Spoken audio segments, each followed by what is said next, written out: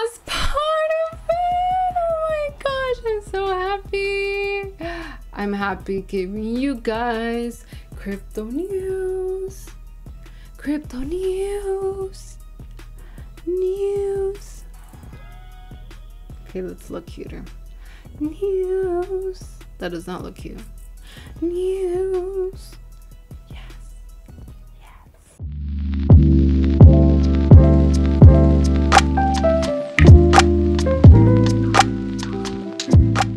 Are you guys still sad about the stock market being down right now because of inflation, possibly recession coming around the corner? Well, join millions of other people who are going through the same emotions that you guys are, including myself. I have a lot of invested in crypto. Have you guys seen commercials from Facebook, also now known as Meta, on the Meta universe, and how they're trying to expand the goggles to students, interns that, for example, are wanting to perform surgeries, and they can go ahead and be taught by the metaverse. You can go in there and perform your surgeries without actually performing a surgery on somebody else. How about that? You guys still don't believe in the future of the metaverse, the NFTs, cryptocurrency? Well, you guys will be left out once everything comes into play. All those people who invested in early in cryptocurrency are going to get an advantage to everything. I wanted to say an effing advantage, but yes, an advantage. I'll leave it at that. Now, in today's juicy gossip, in an article from MarketWatch in El Salvador, said that in June 2021, the president Nayib Bukele ended up purchasing, his administration in that case, ended up purchasing 105 million worth in Bitcoin. The price that they paid for this Bitcoin was $46,000 each. Now, it was calculated that they had lost 57% of their investment since inflation and everything that happened in the beginning of the year happened.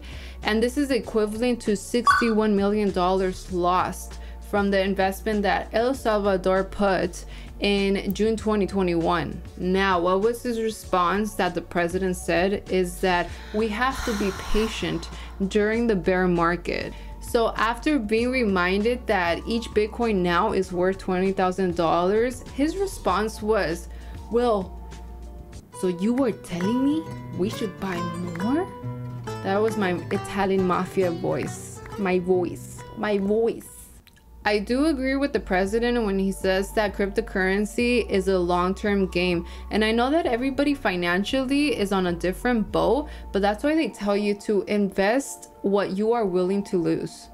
Okay guys, I must admit I researched into a lot of crypto, but I didn't research into the name of the president in El Salvador. So if I'm saying it wrong, you can please correct me down in the comments. I wish that they had like voice recorders like they do on Hinge, for example, so that I can hear how it's pronounced. But I want to say Bukele. In Spanish you would say Bukele. So Bukele is the first leader in all of the countries to accept Bitcoin as a tender for its country. Now, the Internal Monetary Fund recommended El Salvador to return back from the Bitcoin tender, back everything, all the money to its treasury because of the volatility and the criminal stealings that have been going on. Bukele said no. Now, Bukele refused, saying that it will be a financial inclusion to those that do not have bank accounts.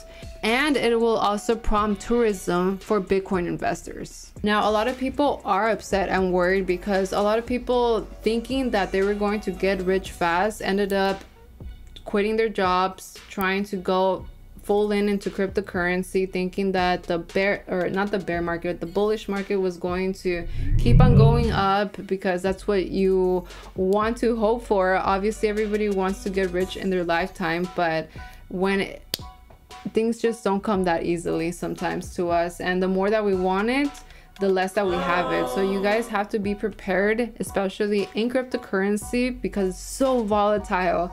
I went through the same exact things that you guys went through. Trust me, that hype, that energy that comes with cryptocurrency. But just know that I am investing because it's the beginning stages of cryptocurrency, and like the .com era, everybody needs to wait and stabilize themselves away from inflation and everything that's been going on now, and make people feel safe again in order to invest in things that are futuristic and that will come. So it will come.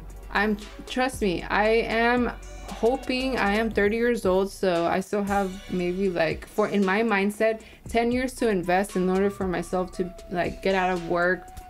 And at 40, like, I still have energy. Obviously, I'm not saying anything in specific, but that I'm now that I'm 30, living my life, I'm doing a game plan, and that's when I hope that, you know, cryptocurrency will take off. And the metaverse is happening now. Everything's happening now, so that you guys have to do research in order to have faith in this, because a lot of people put in money during these hard times, and we went through now. That's why we're having inflation.